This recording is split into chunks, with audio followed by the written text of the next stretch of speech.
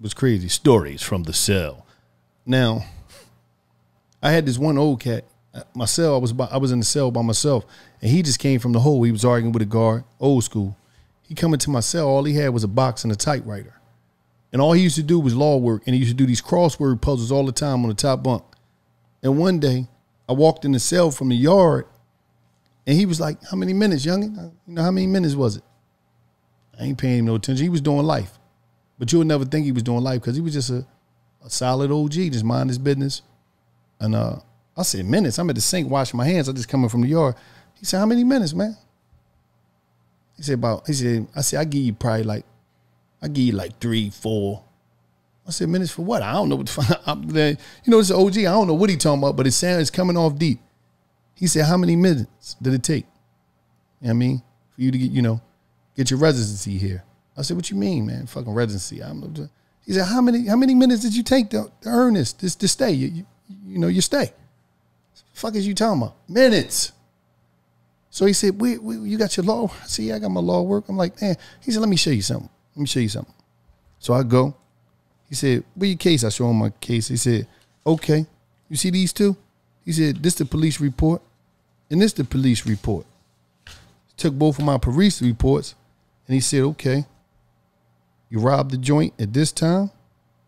They say you was in there for that long.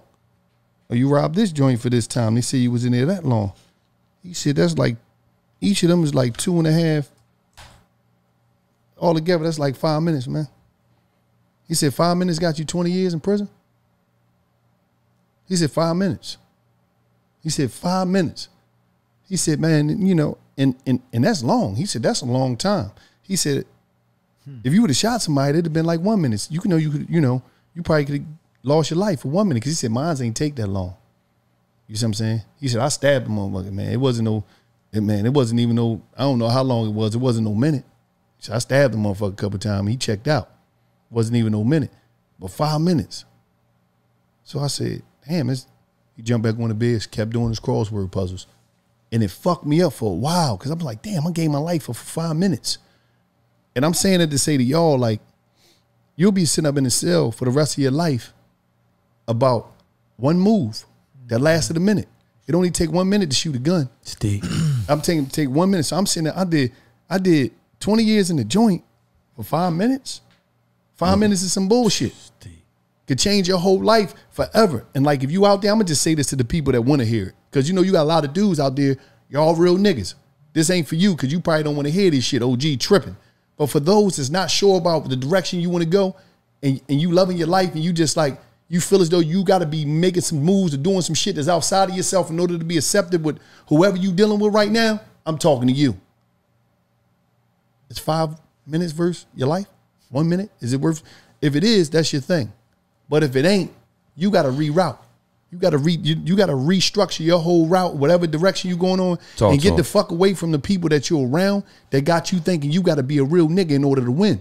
Being a real nigga is getting out there, getting your education. Because I'm going to tell you something.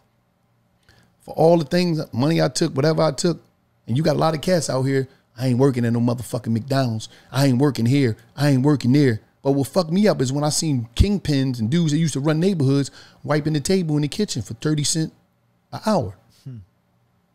But you got a lot of dudes out here, I got to hustle. They ain't giving me enough money. But you'll go to jail and work your fucking ass off in the kitchen trying to steal some green peppers and onions and shit and sell them. Talk to him. Or some white gold, that's sugar. You know what I mean? Just to sell it. You know what I mean? That's white gold.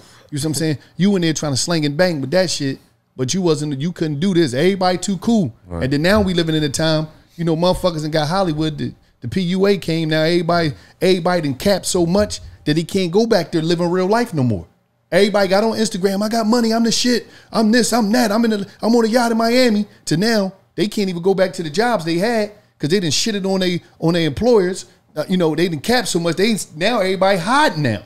They in the cut like, oh, I ain't going. They grams and slowed down and nobody want to work, man. Stories from the cell.